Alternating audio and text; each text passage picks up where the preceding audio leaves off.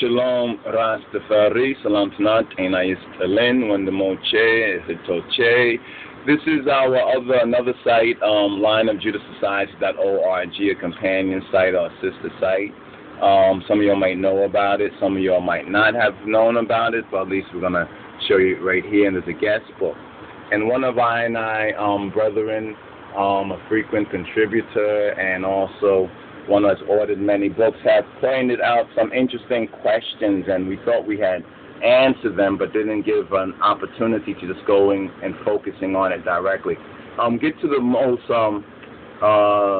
not recent, but the one from July. Move up the page. Let's go to the comment from July. I think that was the first comment in order. So this is for the Wendim Lonnie-Liston.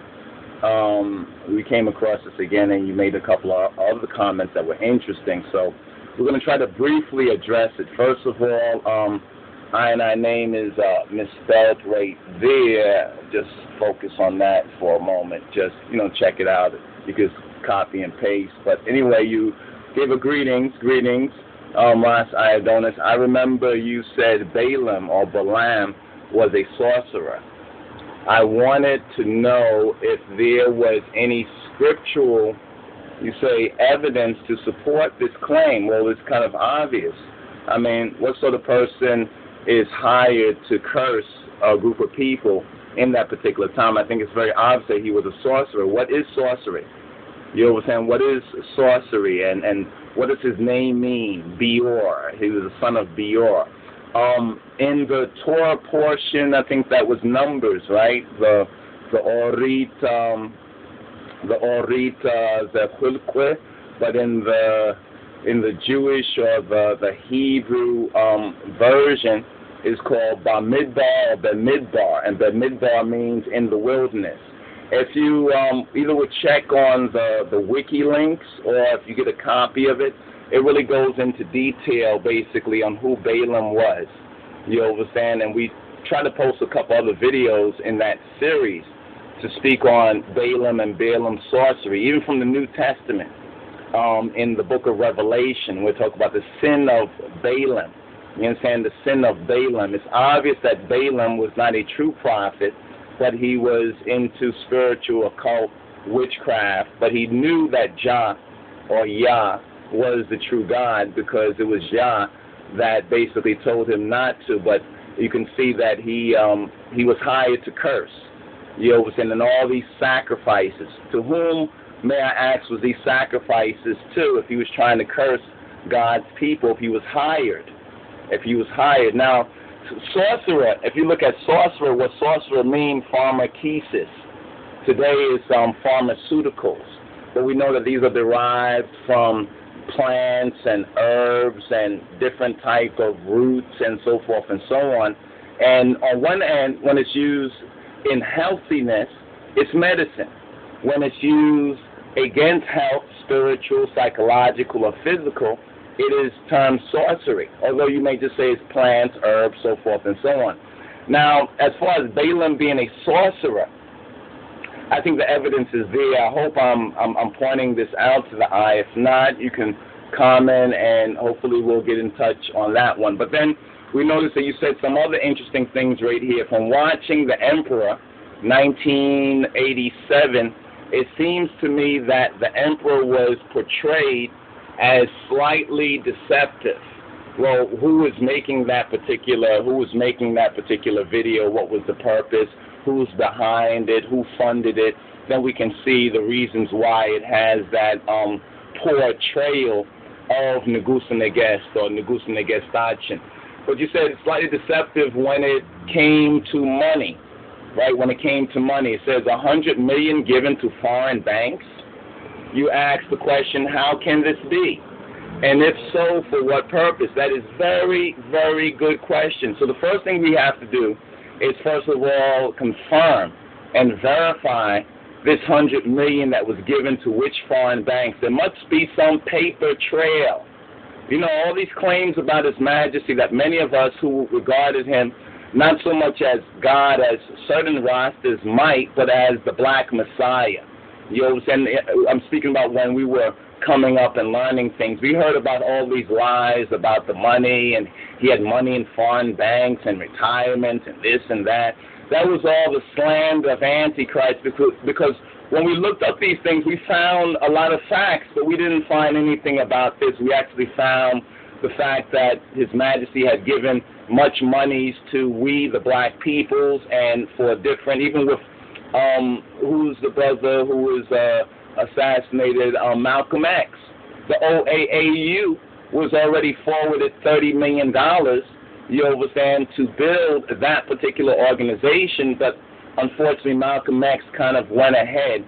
He kind of did not be patient and build a foundation in Ethiopia, but returned, and because of his disobedience, he was assassinated. Instead, if he had stayed in Ethiopia, built a foundation for other Ethiopians, perhaps this $100 million, if it is even true that it was given to foreign banks, what purpose can this be for? Let's note that he was not absent-minded concerning us, we the black people in the West. That's what the media, that's what the naysayers, that's what the slanderers always neglect. They try to make it, make it seem like Haile Selassie didn't know black people. He had no dealing with black people. He didn't care about black people, like he did not consider himself related to. But we find testimonies from Jamaica. We find testimonies from one of his visits to Africa Americans or to the Americas, and statements that he said and things that he did that proved his love and recognition of we, the black people of the world. We really have to look at ourselves and our leaders and the rest of them that made us go down to Egypt for civil rights and affirmative action, and now look at our situation, all right? But that's a very good point right there, but really check out who is behind this film. Google it and look up who is behind this film, who is sponsored for this film, so forth and so on, because that's exactly what they are about, false images, deceiving the world. You know what I'm saying, concerning the King of Kings. Now, the $100 million, when people make these allegations about money, there must be a paper trail. There must be evidence. There's others who have also researched into this matter and found that there's no evidence of this. There's absolutely no evidence of this. You know what I'm saying? Let's also ask, well, who gave up his own wealth and resources towards Ethiopia, bringing the first printing press and education, and agriculture, and the telephone networks and airplanes? I mean, there's a whole list of things that His Majesty and those faithful Ethiopians contributed towards Ethiopia. That was a sham. That was foreign banks.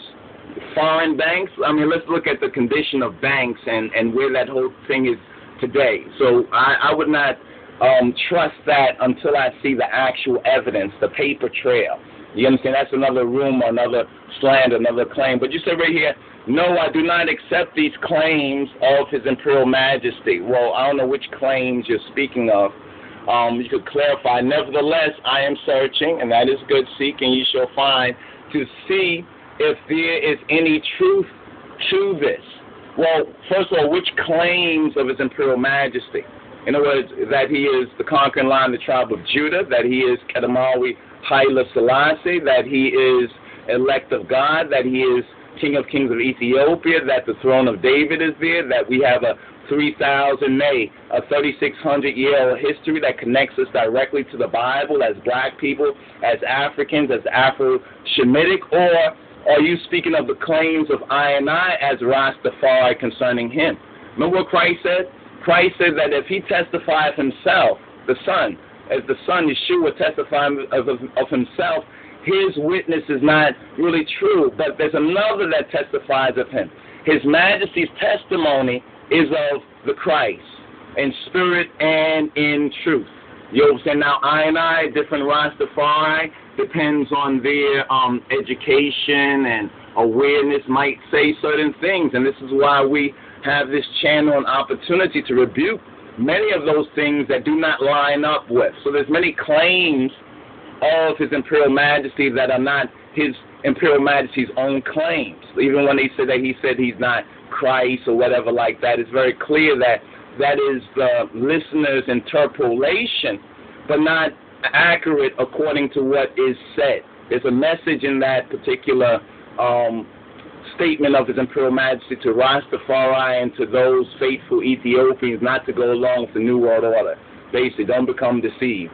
Don't become deluded. Anyway, Brother Wendim Lonnie-Liston, This is for the I, because the I has been faithful and responsive and proactive, you know, to keep in link and to contribute and to, you know, get certain books and documents. And we just wanted to just do this for the I, to make sure that you got an answer to these questions right here, because perhaps you might not have gotten an answer to this previously. So for all others, just scroll to the top of the page, just so we can show the masthead here and the website again. This is the page right here, you know, so you can go to this particular site, a guest book. Some other comments and everything can be put up here. You understand? So conversate here as well as at the Facebook. You understand? Some of the stuff on the Facebook comes from various different sources, and you know, it's still kind of open right there. This we can probably continue on certain questions, statements, and just sign in and at the guest book and hail up, all right? So anyway, salam tanat, ena yistelin. This is Wendim Yadon. Shalom, Rastafari.